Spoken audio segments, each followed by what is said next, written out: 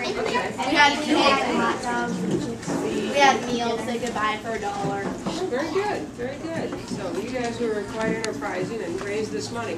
Now, how many of you have been out to the Humane Society? Okay, well, that's good. Then you're somewhat familiar. You're probably going to have puppies themselves. Okay, that's the biggest problem, guys. We need dogs and cats for the number of homes that we've got. So it's really important that we have our animals spayed and neutered. And those are really kind of funny words, but what they mean is that the dogs can't have babies, and that's what we don't want to happen because we don't have enough homes now. Okay, what was your other question? You're going to say it. Montana is a purebred Australian Shepherd. She is a registered national working dog, which means that she could be in these contests and herd sheep and stuff like that. And she herds puppies. She loves that. Oh, wow. And she is also a registered employee of our shelter. I actually went to our board of directors with a job description and said, here's Montana, I'd like to hire this dog.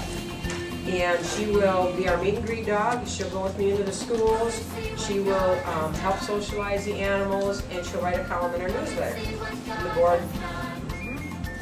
And I said, pay-wise, what she wants to work with them. But the first night I had her loose, in the morning, I got to work, and I opened up the door, and I walked through the door, and there's carpeting right as you come in, and I looked.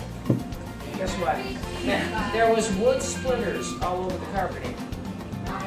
Wood splitters. Okay, where'd that come from? So I started looking around, and this part of the door, all the door jamb, was chewed up. She evidently thought that she could chew her way out of the shelter, but gave up after she did a certain amount of damage. Oh well, that's not good. And then I have to look over that way in the lobby, and there's a lake. Two mountain ranges, one on each side. And I'm like, oh boy. Guess what? My boss walked in the door behind me. Uh-oh. Yeah, the president of my board of directors. And he kind of looked at the wood, he kind of looked at the lake, he kind of looked at the mountains, he kind of looked at me, he kind of looked at Montana.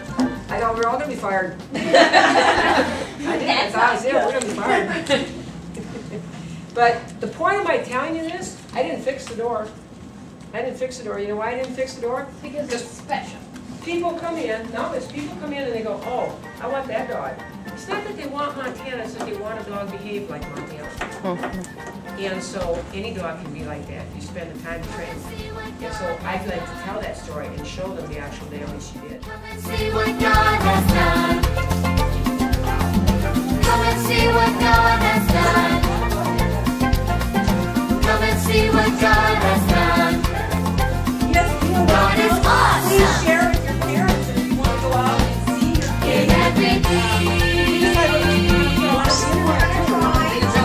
Come and hear what God has done. Come and hear what God has done. Come and hear what God